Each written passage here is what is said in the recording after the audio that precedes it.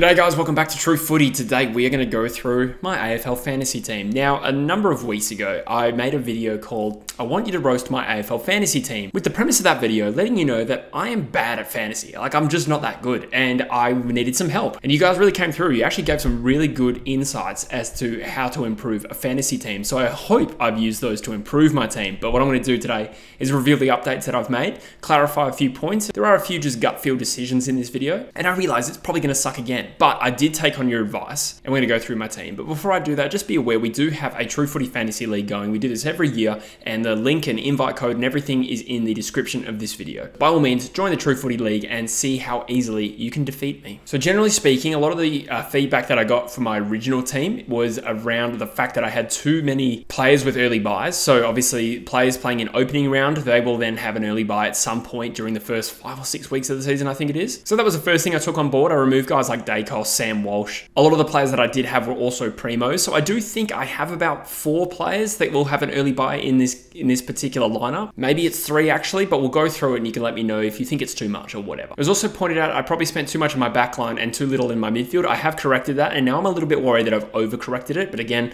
let's start to go through the team. Cool, let's start with the backline here. So we got Sheasel, Young, and Coleman. So 2 relatively high-priced players. I don't know if they qualify as primos, but Sheasel just seems like a safe bet, and he's continued that form in the preseason really well. Hayden Young looks to, he's already a high-volume player as a defender, but now he's looking at more midfield time. That one's a little bit of a hunch, and I think there's still some upside there. It's the same thing with Coleman. Bit more of a mid-pricer, obviously, but forecasted to have, a year where he's going to get a lot more of the pill. It's the other 3 that I'm kind of nervous about. So I got Caulfield. I think he's going to play round 1. And obviously, this is all subject to change, and I wouldn't pay too much attention to the rookies and the bench options, although we do have a better idea of it now than we did, say, when I did this team reveal 4 weeks ago or 6 weeks ago, whatever it was.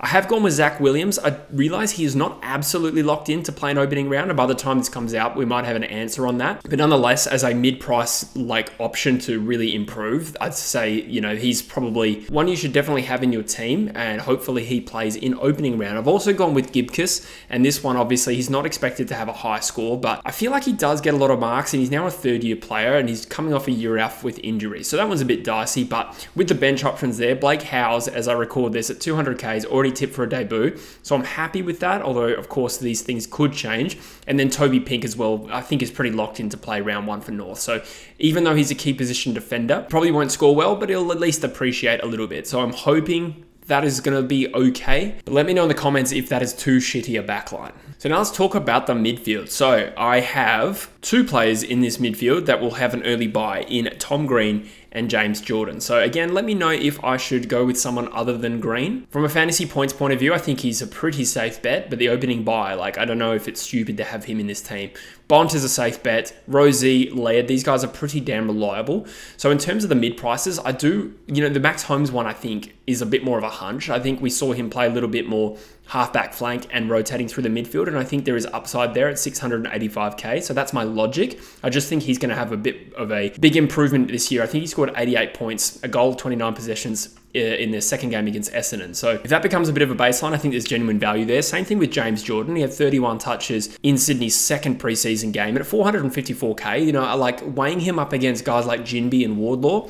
I'm not 100% convinced we'll see a big jump in improvement in output from Wardlaw and Jinby. Not because I don't think they're good players, completely separating this. Obviously, Wardlaw looks like an absolute gem, and I'd say Jinby's behind him in talent, but they're priced at like 550 and 600 odd each. So I think the arguments for not betting on them are fairly strong. So I went with James Jordan. I think he's more likely to get those high 20 possessions. You can tell by the fact that I'm referencing possessions and not scores that I'm not a genuine fantasy player, but we're having fun. And then I've gone with the 2, rookies in McKercher and Sanders. I think those guys are safe bets to play, and I think Sanders is an absolute must-have for any fantasy player. He's going to play round 1 for sure, you'd think, and he had 30 touches in their second preseason game. So that one is like having Will Ashcroft or Harry Sheasel or Nick Dacos last year, in my opinion. For the bench options, I went with Clark and Windsor. Again, Clark, with Guthrie's injury, I'd imagine he plays. I think he had 17 touches in their second game, but he's my bench option at 237k. That's pretty good price. And Windsor is definitely going to debut. And I just don't think he's necessarily going to score that many points, but he will play. So maybe a better option will present itself. But Caleb Windsor, he's exciting. So then I played around with my rucks a lot. There was an argument against Tim English for not having too much upside. Somebody made the point in the comments section last time that Lobb might ruck more this year, which might impact English's score. So I went with Rowan Marshall. He is a genuine number one ruck, and there's no value in his price, but consistent player, wins possession, wins hitouts. So I went with a pretty premium option there. And Brodie Grundy, I would imagine most people are going to have in this team because he's returning to number one ruck. The other player that I did like for this was actually Tristan Cherry, for the same logic that he's going to be the number one ruck at North Melbourne. But I kind of erred on the side of conservatism and went Brodie Grundy.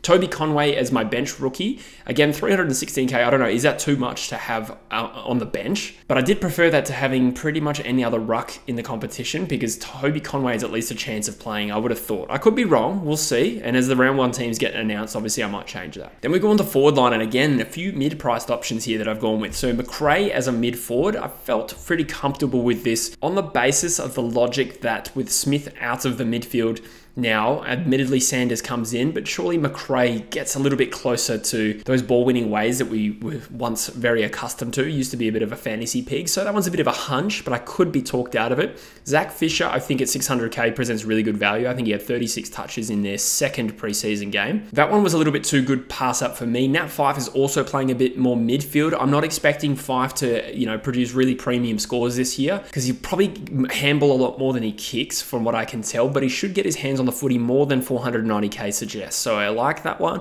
Darcy Wilson, again, I think he had 24 touches in the second preseason game, and at 249k, that's a bit of a walk-up start. Harley Reid as well. The job security, I don't think Harley Reid by any stretch will be one of the best scorers for a rookie, but at 300k, I think you should have him in your forward line. And Alex Sexton, I really like this one. I think this is a bit of a must-have too. He's going to play a little bit more halfback flank this year, or maybe exclusively in that role from what I can tell. And at 380k, for a guy that got 31 touches in their second preseason game, I think that one's a no-brainer. For the bench options, again, these could change. Dersma, I think, will play round one, and Nick Watson is a good chance, but not locked in. So those ones could change. And Harvey Thomas as well as my utility pick there, 200k, and considered close to their team for round one. So I think that one's decent, but again, the rookies will change. As far as other ones go, I think Liam Baker you can get as a forward, and there's a chance he betters his break even, which is, I think, 71. I think I read that somewhere. So that's not a bad option, but I was eventually talked out of that. I don't know how volume Baker's going to be. I know he's going to play a bit of midfield this year, but I made changes to this team 3 or 4 times before I ended up recording this video, so maybe he finds his way back in. But let me know in the comments, guys, what do you think of this team? Be brutal, it's fine. I genuinely need the help. I do think this is better than my previous one, and we certainly have more info than we did previously. But make sure you join the competition. Let me know in the comments what you think of the team, and I'll see you in the next one. Cheers.